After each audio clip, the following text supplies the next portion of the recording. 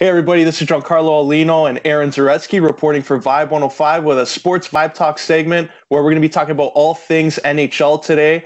To help us out, we're happy to be joined by our guest. He's a former Toronto Maple Leaf and currently co-hosts First Up on TSN 1050, Carlo Colaiacovo. How you doing, Carlo? What's up, boys? How are you doing? Oh, doing great. Well. I see the sun is out where you guys are at, and that's always a good sign. Yeah, everything's great weather finally. The winter's behind us, thankfully. But Carlo, during these difficult times with COVID-19, how are you doing and how are your family doing? Family's doing great. In the beginning, I always said that I really enjoyed the time, the extra time I got to spend with my family because, during a normal schedule, I wouldn't normally be home as much. But if you're asking me what my feeling is today, I'm going insane a little bit. I think I'm a social guy. I like getting out. I like interacting with people. I enjoy being around, excuse me, the people that I work with. And obviously, I haven't done any of that in the last 3 months. So it's I'm itching to get back to obviously normalcy. I'm itching for sports to get back. But ultimately, I want to see my friends and I want to see my family, and that's a big thing that my kids miss a lot too. So we're doing great. We're grinding it out. We're trying to stay sane, but ultimately, you wake up in the morning and the weather is sunny outside. You know you're in for a good day, and we just try to make the most of it. That was my daughter screaming, saying bye. Aaron, got the first question. Okay. Yeah, so with sports, coming back, it looks like it's slowly coming back. The NHL, they are going to conclude the 2019-20 season with a 24-team playoff format. Mm-hmm. What do you like the most, and what do you like the least about this new playoff format? I wouldn't say there's anything that I don't like about it. I actually love everything about it. Most importantly, I love the fact that the NHL got creative here. There's been a lot of criticism over the last couple of years about the playoff format that they had is how every year you're seeing somewhat of the same matchups. I don't like that. As a sports fan, I like seeing new. I like seeing out-of-the-box thinking. I like seeing new rivalries created. And when you're seeing the same teams play each other every year, it creates a staleness to the sport. And ultimately, I don't think anything that the NHL and the players could have came up with would have, or I don't think anything they did would not have received criticism. And ultimately, I'm glad that they used their out of the box thinking. They got creative and they involved as many teams as possible. And to me, that's what's going to be the most exciting part about this is you're going to have something unique, something we've never seen before, and ultimately something that's going to create value to the viewing entertainment where you're going to see play-in games, something that we've never seen in hockey. I mean, I know there's wild card games that you have in different sports and stuff like that, but ultimately, there's going to be no fans, which is going to be a different viewing experience. They're going to be based in a hub city, so there's not really going to be any home ice advantage. But I think you have to just use common sense and understand that we are living in unprecedented times. So why not run something that would be normally viewed as unprecedented? And with this playoff format of 24 teams, I'm loving it. I think you might watch some of the best hockey you've ever seen because ultimately everybody's starting at an even playing field. You'd have to think that not many guys have been able to skate. For the most part, almost every team is going to be completely healthy. So even if you had to label a favorite or an underdog, it'd be tough to pick one. Yeah, because it's definitely right now everything is up for grabs. And given how last season there were so many upsets, right? Yeah. Upsets are likely to happen this season too. Well, I mean, you saw upsets in a normal format, and you'd have to think that in this type of format, you're going to see even more upsets. But ultimately, I think the NHL is hoping, and everyone's hoping, that the best teams are going to find a way to win because you want to see the best players play, the longest in the format. But that's, listen, the NHL wanted parity, and this is the best example of it, if you ask me. And one interesting thing about this format is the possibility teams that traditionally would be in the first round of the playoffs now have to go in this play-in round, and if they get eliminated, they would get a draft lottery pick with the possibility of a top 3 pick. What are your thoughts on that? See, I don't know if I agree with that too much. And to be honest with you, my takeaway from the whole lottery explanation yesterday was very confusing. And I don't know why it has to go to that extent. Ultimately, you should give the teams that are not participating in this playoff format the best chance for the pick, because they're the teams that nobody's thinking of right now. They've put themselves in that position to have a better chance at that pick. And I don't know if I agree with the team like a high seed being upset and all of a sudden getting a chance for the number one overall pick. I mean, to me, it doesn't make any sense.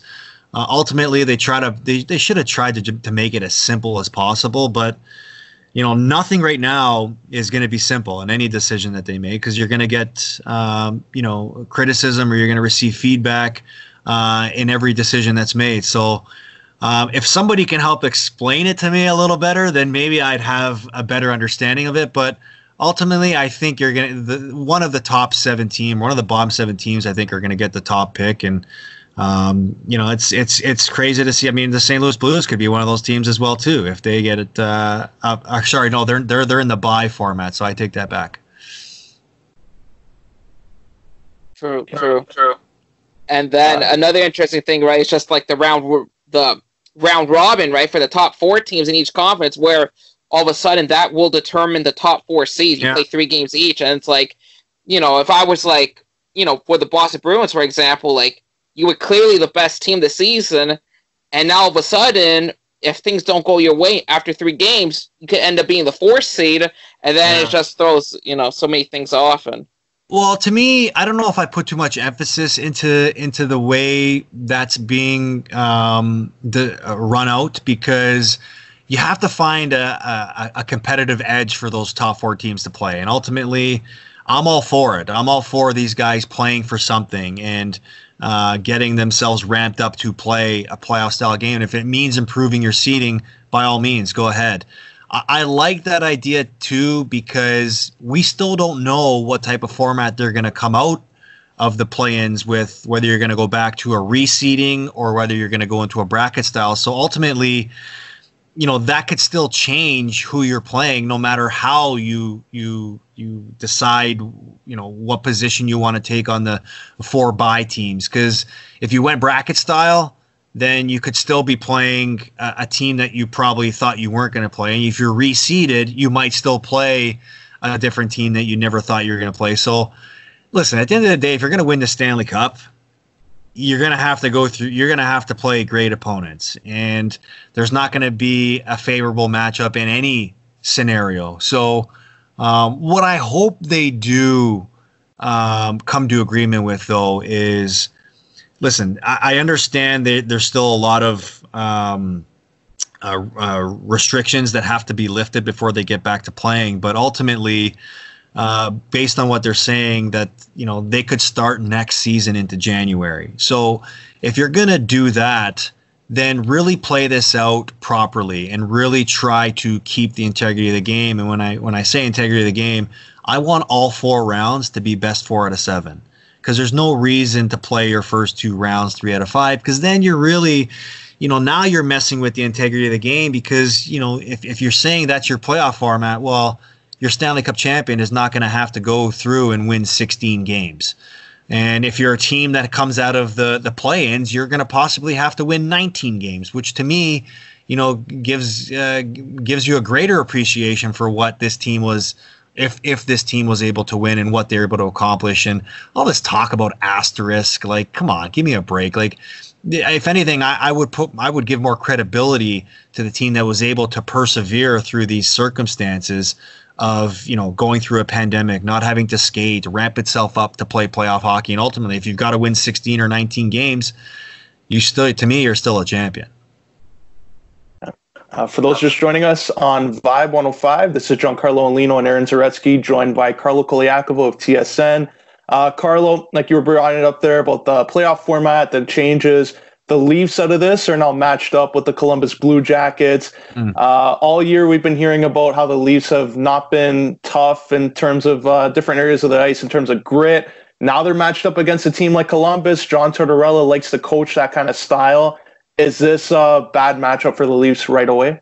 See, I'm not going to put too much credibility into the toughness part of this sort of return to play, because the way I view the hockey we're going to see coming out of this is the normal hockey you would see when you start a season.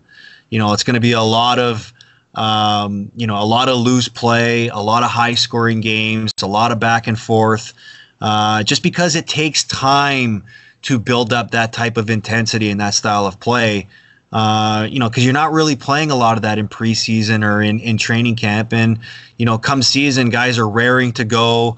Everybody's, healthy. Everybody's full of energy. And I think that's what we're going to see once this format still starts. So if anything, I think the Maple Leafs, it actually favors the way they want to play. Yeah, John Tortorella is an experienced coach, and the Columbus Blue Jackets are coming off of a year where they had so much turnover and they had a lot of injuries, but they also were a team in last year's playoffs that had the greatest upset in hockey playoff history, where they swept, a record-breaking Tampa Bay Lightning team. So if you had to give an advantage into the experience factor, I would give it to the Columbus Blue Jackets, because there's a core on that group that knows what it takes to win a playoff series, something that the Maple Leafs as an organization haven't done in 15 years. So in saying that, the Maple Leafs are very skilled, very young, very talented. And if those are the type of games that we're going to see, or especially early on, you got to feel good about the Maple Leafs' chances. But yeah, I mean, the other thing that I sort of take out of, or at least give the Maple Leafs credit for, is I don't believe they're going to be facing the normal pressures that they would in a normal playoff series, because you're not going to have the criticism of going into the playoffs of, the inconsistencies and are they built good enough is their defense good enough? What's their goaltending? You're not going to have any of those questions to answer, because ultimately, no one's ever been through this time that we're in, this pandemic time. So the fact that they're going to be able to play loose, that's what this team loves to do. They love to play loose. They love to display their skill. And if you get into a shooting match or a track meet with this group, it's going to be a tough team to beat. And also now, there's not going to be any fans, likely, maybe even player personnel, staff members, if they decide to have an attendance of 20 or 30 scattered around.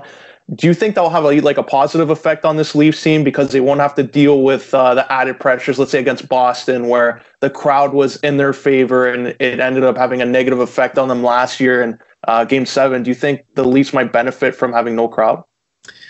It's a tough question to answer, but I mean, I think the easy answer would be yes, because there are ghosts or demons of that Boston building that don't sit well for a lot of this Maple Leafs group. But ultimately, it's all about the emotions that you create within your own locker room. And for the most part this year, even with crowds and stuff, that's kind of the body language that we've seen from this group, where they haven't really showed that emotion in a game. They've sort of needed something to happen within the game for them to get. I've always said that this Maple Leafs team plays better when they're pissed off. And, what's going to allow them to create that emotional feeling with them if there's no fans in the stand? So that's going to be something to watch. But ultimately, as a playoff, in general, the thing that really provides the enjoyment factor for me and for any sports fans is when you watch playoff games, it's the lead up. It's the playoff, or it's the player intros. It's when the players come onto the ice. It's the crowd going nuts. It's the white towel waving. It's the music blaring. It's the emotions you see in players when they first step on the ice and they're going crazy, and you're hearing the fans just go nuts on the broadcast or even in the building. There's not going to be any of that. It's going to be an empty feeling. So that's going to be a challenge for a lot of these groups, and especially young players. How are they going to keep themselves motivated, in a quiet atmosphere in a game where you can't really feed off any type of energy unless it's the energy that you create, whether it's in the locker room or on the bench. So I think the Maple Leafs, the fact that they're young and exuberant, that could bode well for them. But it's going to be an interesting thing to watch, not only just for the Maple Leafs, for any team that decides to go on a playoff run. And also, just one more for me before Aaron jumps back in here. Now they're looking at the team, like you mentioned, Chicago, Montreal, Arizona. These teams are now getting an opportunity here where they weren't in the playoff race, and now they're going to be getting an opportunity. Do you think a team like Chicago or Arizona, the kind of skill and veteran presence they have, could they be a dark horse to win this whole Stanley Cup? Yeah, anybody can be a dark horse if you've got the right amount of veterans in your locker room. Chicago's their core group has won 3 Stanley Cups, right? So the Corey Crawford is one of those guys that's in net. If he finds a way to stay hot or to play great, and you got leaders like Kane and Taves leading the way, those guys can score goals. And if they get into a comfortable matchup, it's easy to say that they could find a way through. And the Montreal Canadiens, the tough part about those teams is the mindset was they were sellers at the deadline, and they moved away from some players that probably could help them at this time. But in saying that could also bode well for them. And a team with a lot of youth and a lot of inexperience could be hungrier to be part of this format and play playoff hockey, not your normal style playoff hockey, but at least get a taste of it. And ultimately, listen, I think every series is going to be a flip of a coin. It's all about who has the better mindset, who's going to be better prepared, and who wants it more. Some guys, you don't really know what the reception is around the league with certain players, whether or not they feel comfortable enough to risk injury, to risk health concerns, to be part of this thing. Ultimately, I think the better percentage wants to come back and play and wants to play playoff hockey. I mean, who doesn't want to be part of that as a hockey player? So it's going to be interesting. I think, like I said, the way I started this is going to be some of probably the best playoff hockey you're going to see in a long time, because you're going to have a lot of guys hungry, you're going to have a lot of guys motivated. And ultimately, it's the team that makes the least amount of mistakes that's probably going to have the best success. With former Toronto Maple Leaf player and co-host of FirstUp on TSN, Carlo Colaiacovo. Speaking of dark horses, you were a part of the 2006-2007 Toronto Maple Leaf teams that just missed the playoffs by 2 points and 1 point respectively. If you guys made the playoffs in those seasons, how far do you think you could have gone? Like, would you been like a dark horse? It's so tough to say. I mean, that year, one of my biggest regrets of playing as a member of the Toronto Maple Leafs was I never got to experience what playoff hockey was like. And we were so close that year. And if we would have got in, we would have played the Buffalo Sabres. And everybody knows about that rivalry, the QEW. And we actually played Buffalo really well that year. And Buffalo was a powerhouse team, and we weren't as talented. But you put yourself in a 7-game series against anybody. And that's why hockey is so great, is because you could set records in the regular season of being a great regular season game, but once the heat gets turned up in a playoff style atmosphere where every game becomes a harder grind, when you talk about matchups and when you talk about fighting for your every inch of space, it's a bounce here, it's a bounce there, it's anything. It's an injury that could basically turn the tide in a series. And I think we would have given Buffalo a good run, but I don't think we would have been able to beat them in a 7-game series, because I think their talent would have taken over. And but again, that's so tough to answer, because you don't know what the temperature is going to be like in that city. Is there a blood that boils? Is there a feud that starts to develop? And we've all seen those Battle of Ontario series with the Leafs and the Ottawa Senators in years past. where the Ottawa Senators have dominated the regular season, and they get into a playoff series with the Toronto Maple Leafs, and they can't beat them. And you see that. You see those instances happen so many times. I think the perfect example is watching a team like Columbus, watching a team like Carolina last year, who nobody gave a chance before the tournament started, but it's the way they bought into playing.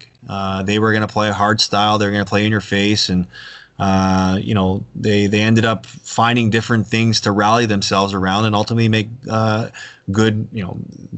Columbus didn't make a good playoff run because they got eliminated in the second round, but they gave Boston a go, and they definitely upsetted one of the best teams in the league. And listen, the best time of the year is to play is in the playoffs, and that's what every player builds themselves for with their regular season. And it's all about who wants to go that extra inch, who's willing to sacrifice the most. And I think in this particular format, it's going to be an even greater importance to have that as quick as possible. Carlo? Yeah. Carlo, also just talking about those teams, you played with Mats Sundin he was like Taylor towards the end of his prime, like the final seasons. What do you remember most of him? Like, what's a memory about Sundin? Because sometimes you hear players talk about these past legends, but being around them, like the 500th goal against Calgary and just everything he accomplished as a Leaf. How was he as a player and as a teammate? Mats Sundin was the best person, player, teammate that I've ever got a chance to play with. You talk about a guy who represents himself with class, real genuine, really respectful. And to me, as a young guy, my first year in Toronto was 19 years old, and the next oldest guy was 27. And it could have been a really, really difficult environment for me to be in. But Mats Sundin, right from the beginning, was a guy that always made it a priority to make me feel comfortable every day. Always came and talked to me, always asked me how I was doing, was always talking to me about different things that I could do to make myself comfortable around the boys. And I can't even describe how much how important that was to me and how much it meant to me as a young kid. And even throughout my playing years, when I did play with him, every year there was a greater amount of respect that was gained for him because of the way he led. This is a guy that led by example with his work ethic both on and off the ice. And this is a guy that was so passionate about being the captain of the Toronto Maple Leafs in the city of Toronto. And still resonates with me to this day. And most importantly, I wasn't playing in that game for his 500th goal. I was watching from above.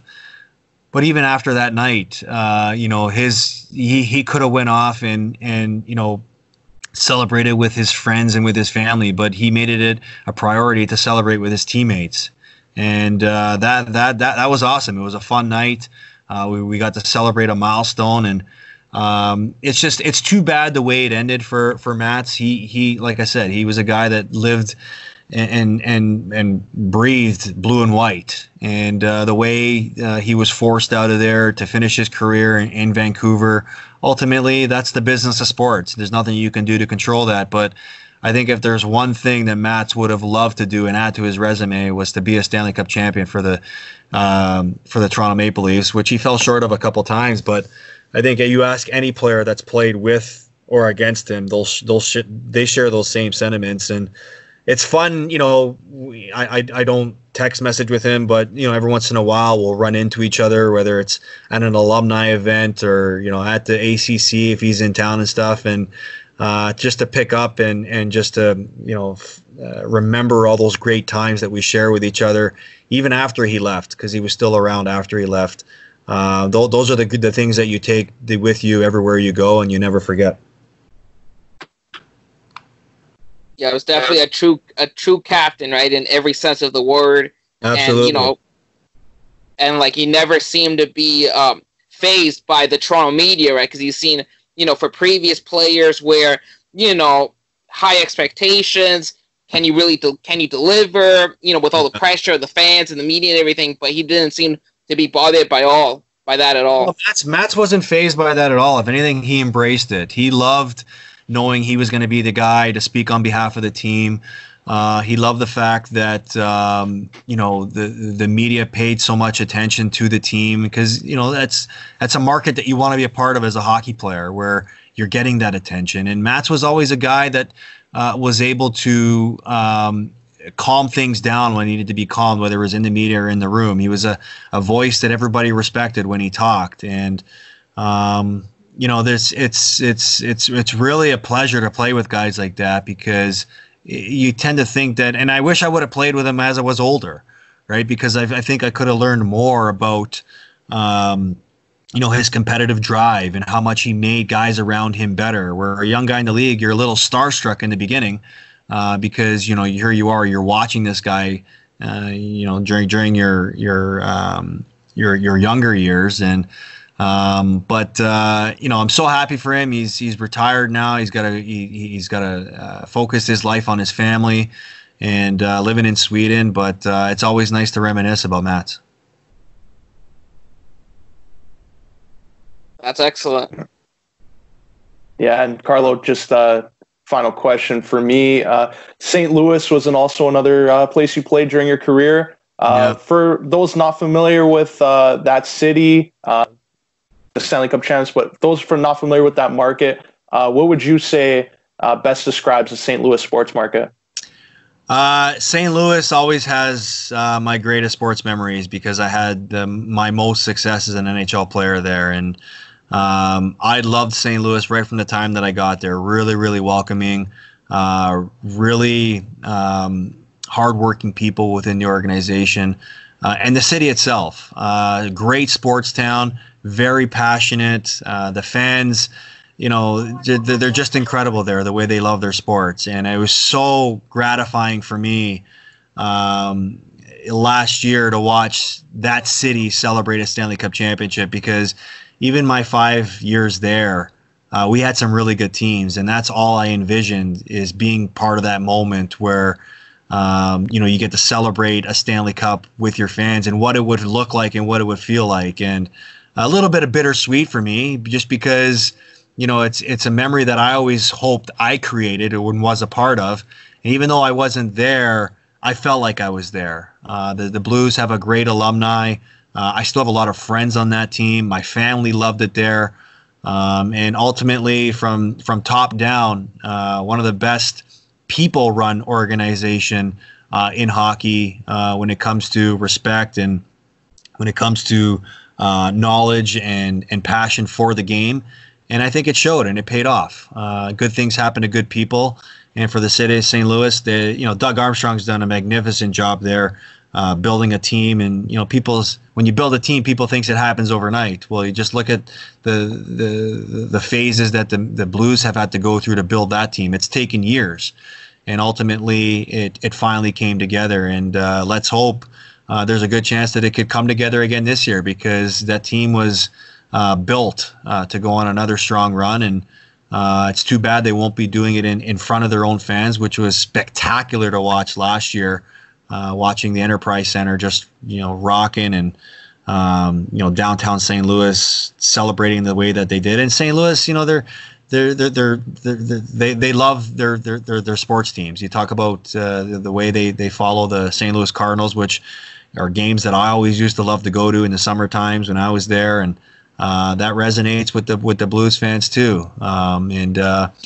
So definitely some great memories for me. A place that I hoped I would have finished my career, but like I said, the business of sports sometimes takes you in different directions. But me and my family always envisioned one day going back and possibly living there. And not to say that can't still happen or will happen, but we find ourselves very happy where we're at here in Toronto, settled with family and friends, and still, Alex Pietrangelo is one of my best friends. I keep in touch with him a lot, and if there's a chance for me to come back there, I'll definitely entertain it.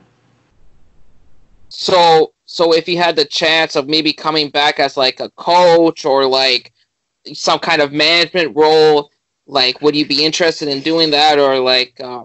I'm not. I would never say no to anything. I would entertain any opportunity that's brought to me. It's funny you say that. I had an opportunity last year to join Chris Kerber as one of the broadcast guys, and actually went in and interviewed for the gig. And ultimately, it was a really, really tough decision. But I was at a point in my life where I just wanted to find a way to be settled. And, with me and being in Toronto, I played, the last couple of years of my career, I was in 7 cities in 8 years. And it just became a lot with a young family. And I'm really, really grateful to have the job that I do here in Toronto as being a radio broadcaster on TSN with FirstUp with Michael Landsberg. And something I never thought I'd get into, but I have so much passion for and so much love for, because I've always grown up watching sports, talking sports, playing sports, and now I get to do that, on a microphone.